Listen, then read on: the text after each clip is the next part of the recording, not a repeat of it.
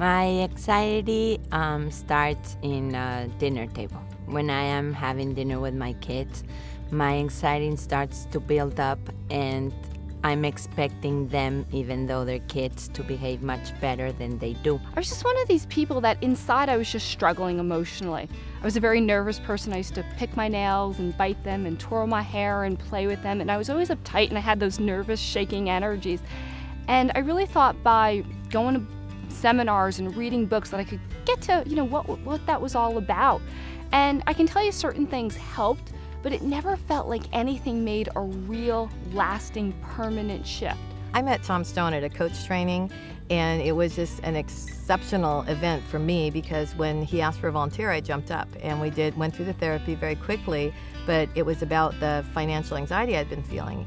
And I knew from the very first seminar that this technology, these approaches, these experiential techniques were so different because right after that first seminar, I felt more calm, more centered, more grounded than I had ever felt before in my entire life. I decided to go to Great Life Technologies, have a session, and that session made me realize that it wasn't as strong or as anxious as I was supposed to make it.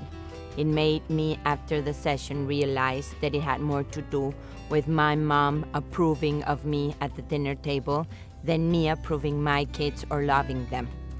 What happened the next time I sat at the table with my kids? I didn't have that hole in my stomach. I didn't have to even think about what was going on at the dinner table. And for me now, it's been about 2 years. And through this whole time, it's gotten to be the only techniques that I use. I've been a coach now for almost 9 years. I use them strictly and only in my coaching practice. And these are the tools and the techniques that make such a huge difference in permanent shifts within people and within minutes.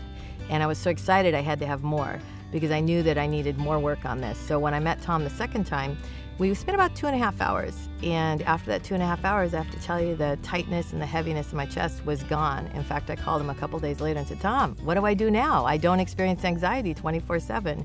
And it's just been an incredible gift for me to not experience that stress and anxiety.